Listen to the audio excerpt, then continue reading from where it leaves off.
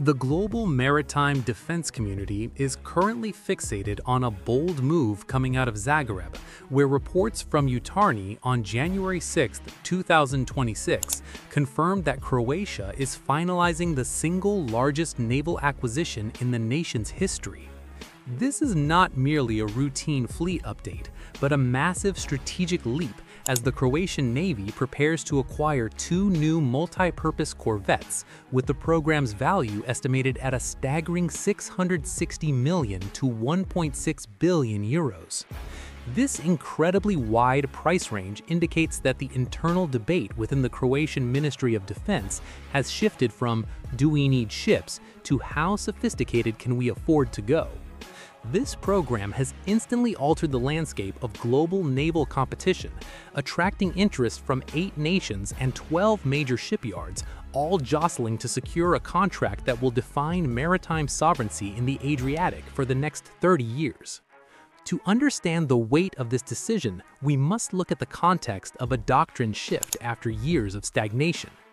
Previously, the Croatian fleet functioned more like a militarized coast guard, but new geopolitical realities are forcing them to seek true combatant capabilities. The vessels they are hunting for fall into the corvette category, displacing between 1,000 and 3,500 tons with a length of 80 to 120 meters. This size was chosen with cold mathematical precision. It is small enough to maneuver through the thousands of islands along the Dalmatian coast, yet large and robust enough to survive the open Mediterranean when supporting NATO or EU operations.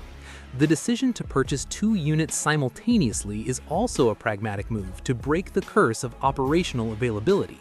One ship remains combat ready while the other undergoes maintenance, ensuring that Zagreb never again faces a total vacuum of power at sea. However, building a multi-purpose corvette is the art of balancing painful compromises, a technical fact often overlooked by casual observers. These limited-sized ships are required to perform the triad of naval warfare, hunting submarines, destroying surface ships, and defending against air attacks. Physically, cramming all the sensors and weapons for these 3 missions into a 100-meter hull is an extraordinary engineering challenge. Usually, air defense is the sector most often sacrificed. Unlike frigates, which have ample space for deep vertical launch cells, corvettes are generally only capable of carrying point defense or short-range systems.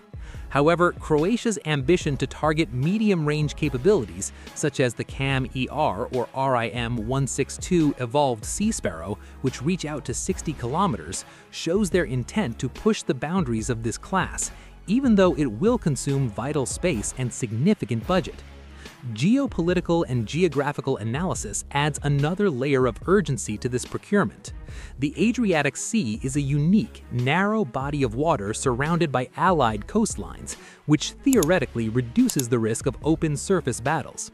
However, narrow waters are a paradise for enemy submarines that can hide behind complex thermal and acoustic layers. Therefore, anti-submarine warfare becomes an absolute priority, not just an add-on. Furthermore, the brutal lessons from the war in Ukraine have fundamentally changed design requirements. Croatia realizes that their future corvettes will operate in an environment saturated with aerial drones and kamikaze boats. This means the ship no longer just needs big guns, but advanced radars and electronic warfare systems capable of detecting small threats, while also functioning as a mothership to control their own unmanned assets. The industrial competition to meet these complex needs has created a battlefield of its own among the world's shipyards, with vastly different philosophical approaches between the European bloc and the Asian bloc. In the European corner, France, through Naval Group, offers the GoWind, a very mature design with exceptional sensor integration, and the Exocet Block 3C missile package. But the price is often at the higher end of the spectrum due to its advanced avionics. Germany offers the Brunswick design, which is rugged and optimized for littoral operations, carrying the heavy RBS-15 Mark III missile, but it has a fatal flaw in its minimalist air defense.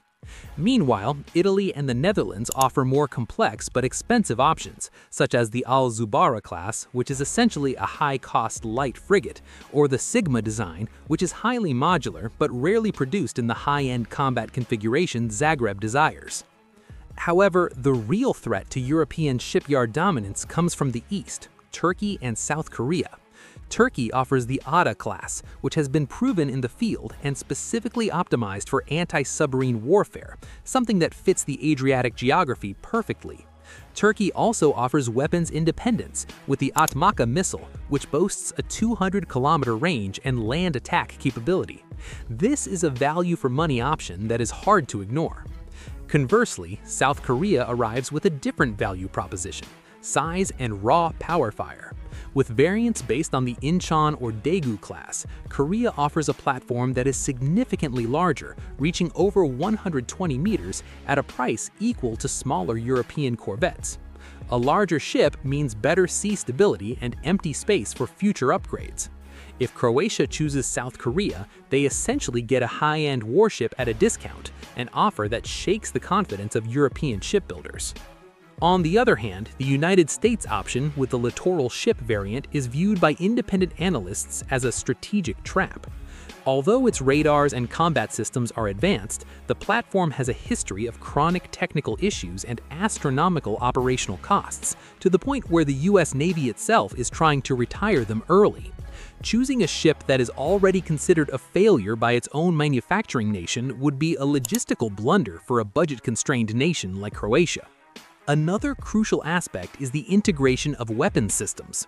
Croatia already operates US-made AESA coastal radars and has existing missile stocks. The new ship must be compatible with these legacy systems. The technical debate now centers on the choice of the main missile, whether to choose the Norwegian NSM, which is stealthy, smart, and precise, or the Swedish RBS-15 Mark IV, which has a larger warhead and a 300-kilometer range to cover the entire width of the Adriatic. This choice is not just about brands, but about doctrine. Does Croatia want stealth capabilities or brutal destructive power that reaches deep into enemy territory? Ultimately, the industrial and economic impact of this decision is highly sensitive. The Croatian government faces strong domestic pressure to involve local shipyards, but the trauma of past delays in domestic patrol boat projects still haunts them. Forcing a full local build risks creating a schedule disaster. The most plausible scenario observed by global analysts is the construction of the main hull abroad by the tender winner, with the installation of combat systems done in Croatia as a form of offset.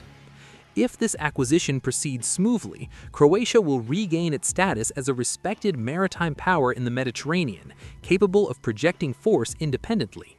However, if they choose poorly, getting stuck with a platform that is expensive but toothless, or a cheap platform that becomes obsolete before its time, this multi-billion-euro investment will result in nothing more than floating practice targets that are irrelevant in modern warfare. So, what do you think about the news above? Let me know.